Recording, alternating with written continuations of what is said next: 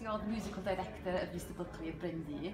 Could you tell me a bit about how you went about gathering the music for the production?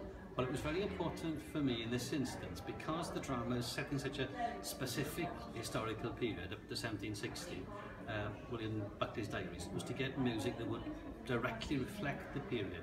Not just write something that sounded a bit like 18th century music, but research traditional music from the period, from Anglesey specifically, religious music, and also the sort of music that William Buckley enjoyed, wrote in his diary, and got from London publications. So would this be Welsh language music or English language music? The majority of the songs reflect the fact that he was going to the theatre, especially when he took a trip to Ireland. So we've got some songs from John Gay's Beggar's Opera, and one really interesting song that Lewis Morris, his friend, the famous scholar from Anglesey, notated for him in his diary, which is a song called Fie Damon Fie by the English composer John Stanley.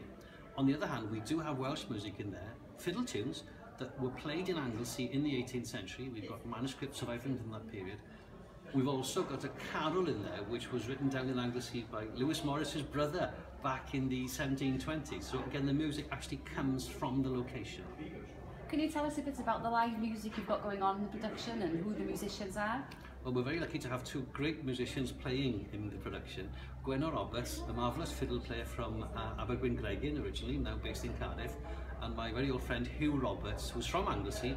He's an authority on the music of Anglesey, plays the fiddle and luckily also the pibgon and the triple harp, so we've got variety within the ensemble as well. And it adds a lot to the production as well. Well, I think so, it gives it an extra nous. We're looking forward to seeing it. Thank you very much. Thank you very much.